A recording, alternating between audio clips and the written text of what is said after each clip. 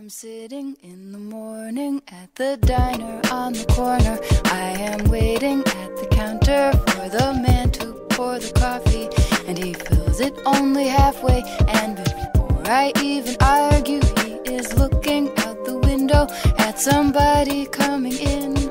It is always nice to see you, says the man behind the counter to the woman who has come in. She is shaking her umbrella, and I look the other way as they are kissing their hellos, and I'm pretending not to see them, and instead I pour the milk.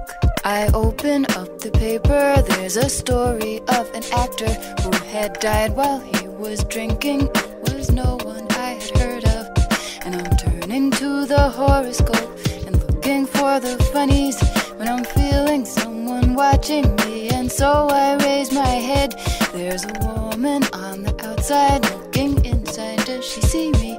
No, she does not really see me, 'cause she sees her own reflection, and I'm trying not to notice that she's hitching up her skirt, and while she's straightening her stockings, her hair has gotten wet. Oh, this rain, it will continue through the morning as I'm listening to the bells of the cathedral.